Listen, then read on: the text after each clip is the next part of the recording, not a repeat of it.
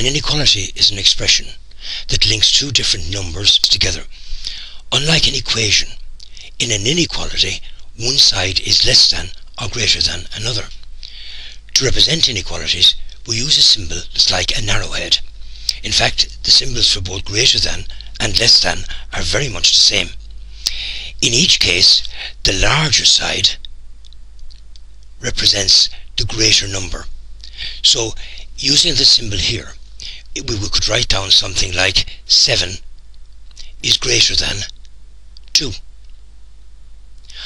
This symbol here is a symbol for less than, and again the larger number will always be at the right hand side. So using this symbol, we could write down something like 2 is less than 7. Thus we have 8 is greater than 3, or 3 is less than 8. In each case, the symbols carry the same type of meaning. It's easy to see that 8 is greater than 3. It is not so obvious when we come to deal with negative numbers and with fractions. While 8 is greater than 3, what's the connection between minus 8 and 3, or minus 8 and minus 3? It will help when you're dealing with negative numbers and with fractions if you think of inequalities in another way.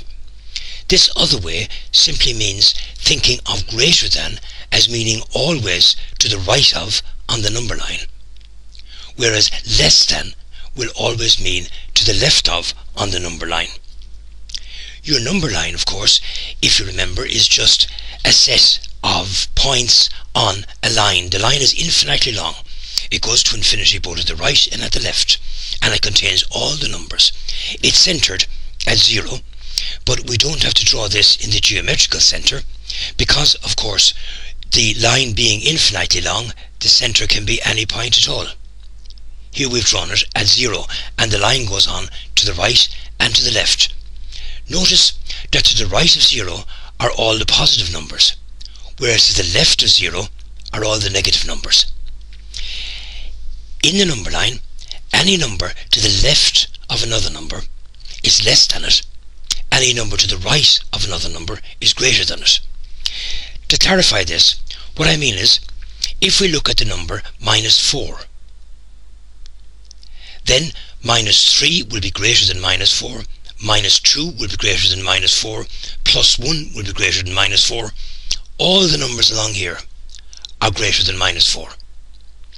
On the other hand, minus 5 will be smaller than minus 4, minus 6 will be smaller than minus 4, and all the numbers along here are going to be smaller than minus 4. So whether a number is greater than or less than another number simply depends on its position in the number line. Minus 8 is clearly to the left of minus 3, and that means that minus 8 is less than minus 3. It's less than because minus 8 is left of minus 3. And minus 8 being left of minus 3 means that minus 8 is less than minus 3.